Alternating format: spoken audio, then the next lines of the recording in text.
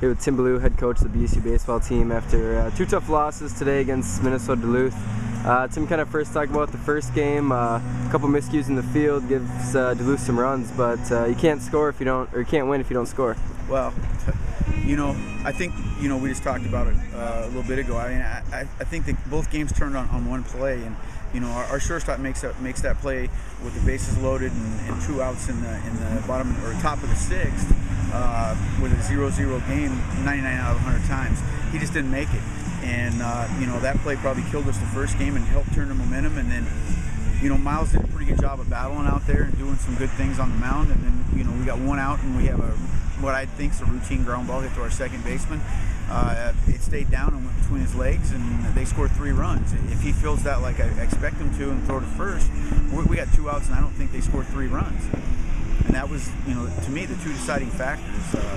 We got to do a better job of just fundamental baseball. We made some mistakes today. You saw Duluth. I mean, they were good. So they didn't make many mistakes, and if anything, they made a lot of great plays. Talk a little bit about the bats. First game just kind of wasn't there, but second game hit the ball really hard. Just seemed to Duluth just kept making plays. It's baseball, For some reason, we ticked the gods off yesterday. I guess we got 2 yesterday, and today it just wasn't meant to be. This conference, and I just told our kids out there, I said, we're still in a great position. We're 5-3 right now.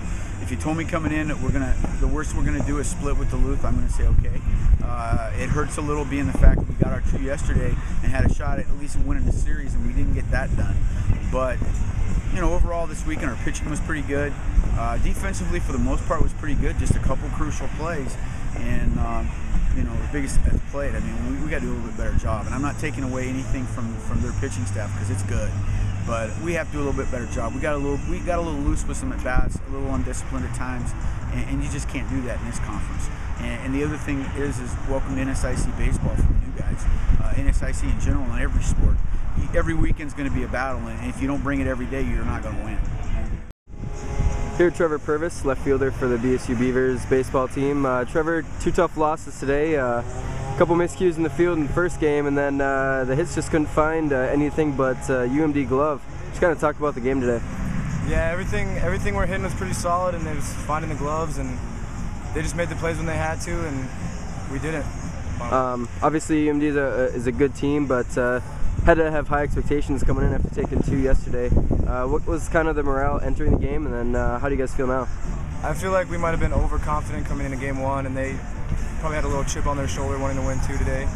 And our morale is definitely a little down, but we have to get back at it this week and work hard. Talk about your first 22 games as a Beaver here in Bemidji.